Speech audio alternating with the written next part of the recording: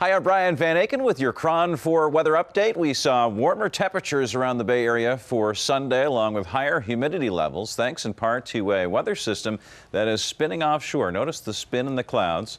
There's the center of the system just offshore, and it's bringing up some more humid air from down south, and that's going to be the case for the next few days. In fact, so much humidity for Monday and Tuesday, enough moisture in the air to make for some thunderstorms a possibility Monday and Tuesday. And because of that possibility, there is a red flag warning in effect for much of the Bay Area Monday through Wednesday. The threat for thunderstorms and the lightning associated with them can trigger wildfires, so we'll be looking out for that the next few days.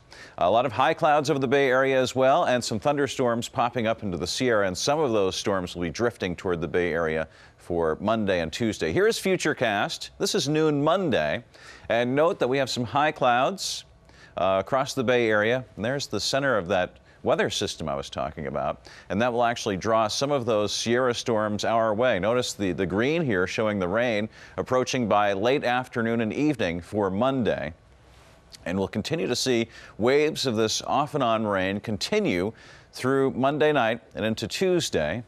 There's some more isolated to scattered showers and possibly thunderstorms midnight Tuesday. That threat continues into the day Tuesday. Look for hit and miss variety showers into Tuesday morning, and that lasts all the way through the afternoon Tuesday and possibly into early Wednesday as well. Now, as far as temperatures go to start out the day on Monday, we're looking at relatively mild readings because of the higher humidity levels in the upper 50s and low to mid 60s to start out the day. And for the afternoon, look for highs to reach the low to mid 80s for the South Bay. San Jose, Milpitas, and Santa Clara, mid to upper 80s.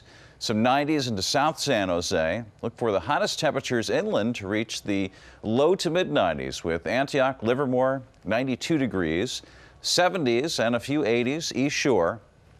For San Francisco, a high of 69. Look for 80s North Bay, mid 70s Oakland, 60s at the beaches. Here's the 7-day around the Bay.